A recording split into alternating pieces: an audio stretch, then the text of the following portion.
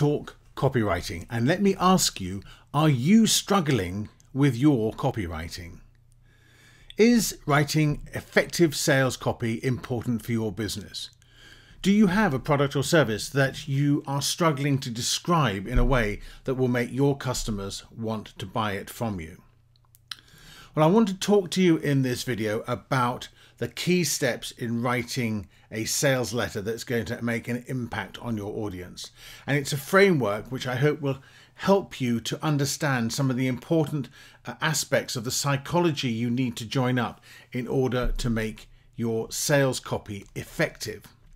And this is a step-by-step process. You have to take your audience on a psychological journey, literally, in order to help them to understand they have a problem, understand that you have the solution, and that they can make their lives so much more wonderful by buying it from you right now. So, step-by-step process, and the first step in the process is setting out the problem. So you have to literally ask them, have they experienced the problem? You need to remind them that they have this problem, that it's causing them problems in their business, in their life, with their family, and the status quo is no longer acceptable, that you can't understand why they're putting up with all this pain and discomfort and problems and difficulties when they could be solving it. But before you can start to help them to solve it, you need to bring it first and foremost to the front of their mind. You need to call their attention to it so that you can then start to move them through this process of the whole sales pitch and the whole copywriting process. Having reminded them they've got a problem, you need to get closer to them emotionally. You need to tell them that you understand that it's not their fault, that it's something that everybody can suffer from, that it is something which, has been causing them a great deal of difficulty, and you do understand and you do feel strongly, that it's something you want to help them with. You need to connect to them on an emotional level before you can really start to go any further with this process. Then you deepen the experience still further. So you are taking them to a point where you tell them that you understand them, that you know what it's like, that you had this problem, you know what it feels like, and you share your experience with them of the problem. So in a sense, you put yourself side by side with them emotionally and in their minds, that you've had this problem with them, you know what it's like, and you really understand that it's not their fault. So you're becoming a sort of trusted, close person. You're bonding with them, but it's all at an emotional level so that they feel comfortable and happy that at last they found somebody who really understands them. But unfortunately, before you can make things better, you have to make things worse. You need to move them from frustration to their problem to a point of fear about their problem. And the fear has to be fear of failure, fear of missing out, a fear that they are in a situation which is now going to cause them real problems in the short term. So you need to heighten that anxiety, because it's only from that fear that when you give them the solution and you make them feel so much better, they're going to get a big wallop of positive, warm feelings inside them. The hormones will kick in, whatever the enzymes are that buzz around your brain. And that will then help them to go from being very low to being very high, and you can then proceed with your process. Of course, you have to push the competition out the way, and there is an art to doing this. You can't just say that the competition is rubbish. You've actually got to explain to them and convince them that you are the person who can solve their problem. You are the person they should be working with to get this done. Yes, of course, there is other solutions out there, but that one won't work, and that one's too expensive, and this guy is he's not had a lot of success with his product. But you have got the solution that they need. So you need to push your competitors to the side so they just focus on what you have to offer them. And then you can offer them your solution. You can offer them the problem solving system or framework or whatever it is you put together to solve their problem. You can reveal the prize, that they will want to strive out for and grab and take control of.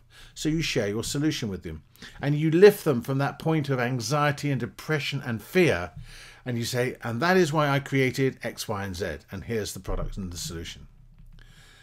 But having at this point attracted their interest, you now have to convert that interest into desire. So you need to explain the benefits succinctly of the product or service that you're offering. This has to be very easily communicated, very easy to understand, but you don't talk about features. You definitely talk about the benefits. It's this does this so that it can help you, so that it can do this for you, so that it can benefit you in this way. Benefits, not features. And if you have a unique selling point, and there has to be something unique about your system, and this is the point to explain it to them. Now you can tell them to go ahead and enroll, to buy from you. Take that step, take that decisive step to solving their problem. And you give them the call to action, which is telling them to do what you want them to do, which is to go out and do whatever they have to do to buy your product. But however you describe it, make the process and the description as simple as possible so that it becomes a very, very easy thing for them to go and do. Of course, having encouraged them to make the purchase, you need to make it an absolutely risk-free purchase. So you have to offer some form of guarantee, some form of no quibble, money back. Don't worry about it. If this doesn't work for you, I'm so confident it's going to, I'm going to give you your money back. And if they feel that they're taking a completely no-risk step, that will make it much easier for them to buy. I have 1 or 2 refunds on 1 or 2 of my course things, but they're minute. I sell thousands and thousands of courses and I get refunds in the single figures. So there may always be somebody who's going to come back to you, but the numbers are going to be very, very low and nothing as compared to the numbers who will buy. And without that guarantee, they won't. And of course, now you have to close out the pitch. You need to make your solution feel like it's just at the edge of their fingertips. And it is. It's on the edge of their fingertips on their keyboard. And they just have to press the right buttons to make the purchase. But you do need to have this strong close to bring the whole pitch together. And having taken them through this roller coaster of emotions, you now have to drive home the point that you want them to take action and to do it and to buy the product. And this course is reinforced by effective postscripts, PS.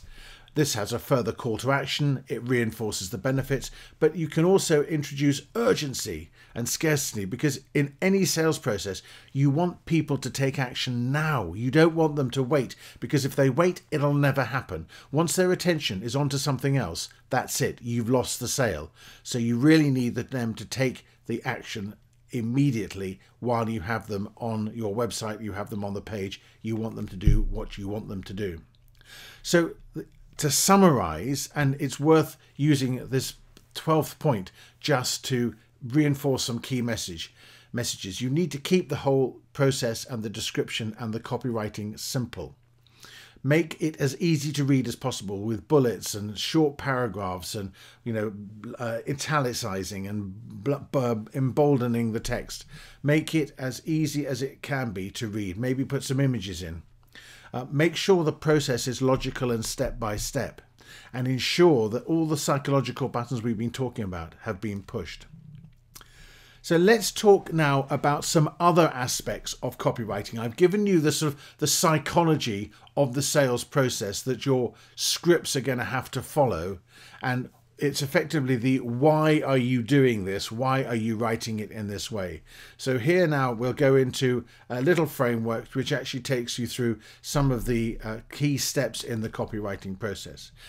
The first of these is AIDA. And you need to have this in mind whenever you're writing any copy. What we've effectively talked about in this psychological process is AIDA. It's attention, interest, desire, action. You get their attention, you remind them of the pain. You get their interest because you reinforce their pain and then you give them a solution. They're interested. You then make them afraid of missing out, so they have their desire enhanced. And finally, you tell them what you want them to do, which is the call to action, which is to buy your product. Make sure that you know who you're writing to. Understand your audience. We often talk about having an avatar in copywriting. This is an image of the person you're writing for. And it's very important that you focus on your avatar when you're writing your copy, and you address the needs of the person that you have in your mind. Do not try and write a piece of copy for the whole world. The more you target your audience, the more effective your writing will be. And you have to know the pain point that they're suffering. And if you understand your audience properly, you'll know why they're suffering a pain and what it is. But it's this pain you have to focus on, because without the pain, you can not offer a solution. Everybody will raise objections to why they shouldn't buy your product. And these are objections which are sometimes not vocalized. They're sometimes in the back of people's minds. And you really have to address them. You have to call them out on them, and you have to dismiss them and explain why they're not going to happen. Here are the 4 most common. First of all, time. I haven't got time to do this. And the answer to that is, well, you actually can't afford not to spend the time doing it because of the impact it's going to have on your life. You're making a very bad time judgment if you think that your time is so valuable you should be doing other things, when actually what you really need to do is solve your pain and solve your problem, and spend the time doing it by going down this road. Money. They say, well, I haven't got enough money. I can't afford to do this. And again, the answer is, well, you can't afford not to, because look at the impact it's having. Look how much you're falling further behind your competition. But if you actually take action now, then you're going to save money, because you're going to be so much more successful. It won't work for me. And again, this links with the last one, which is I don't believe you. And this is about convincing them that, one, you're the person who can help them, and secondly, your solution will work. And you can do that best with testimonials, by having other people who have used your product or solution, leaving some sort of message, video, written, whatever it is, saying, and this is why reviews are so important, saying, yes, I think this is great. It worked for me. People will believe other people, even if they don't know them, more than they're likely to believe you, because they know you're pitching something to them. But if a third party comes in and said, yes, I bought this, I tried it, and it works, then that'll make them feel much more comfortable and much more happier about buying the product or service. Scarcity is something you have to build into your writing. And the whole point behind this is, we always want what we can't have. I mean, try it next time you're talking to somebody. Offer them something, make something appear that available, and then actually take it away from them, and see how much that heightens their desire for it. Another issue you need to think about, and we come back now to the attention in AIDA, is effective headlines, because it's the headline that gets the initial attention. It's the title of this video. It's the title of this course. I deliberately wrote, "Are you struggling with copywriting?" I'm basically reminding you of your pain, that you've been having difficulty with copywriting, and I wanted to get your interest in the video by putting that title in. So remember how important headlines can be. Endorsements and social proof I've just touched upon. It's a really important part of any sales process. Now, obviously, you have to make a few sales first before you can get the endorsements. But this is why I always do my best to get as many ratings and reviews for my products and services, because it makes it so much easier to sell them the next time round. When you're writing any copy, keep it as readable and as simple and as easy to follow as possible. Not just in the structure and the framework of the content, but in the vocabulary, the grammar, and the syntax that you use. Trying to keep it as simple as possible, and assume a reading age of grade 8. And if you aim at grade 8 and you don't start getting all complicated with very long words, then it's going to be very much easier for your reader to read what you've written. So there you are. There's a sort of discussion and introduction into copywriting and the important aspects of trying to address the psychology of copywriting, trying to address some of the things that your copy needs to include. And I hope you found this whole discussion very helpful. I've got lots of content on copywriting out there. There'll be a few links below this video, depending on where you're watching it, and maybe you can follow those and take action. But don't forget to subscribe or to follow me wherever you're watching this video, to make sure you don't miss any content in the future. So I hope you found that really helpful, and I look forward to seeing you again very soon.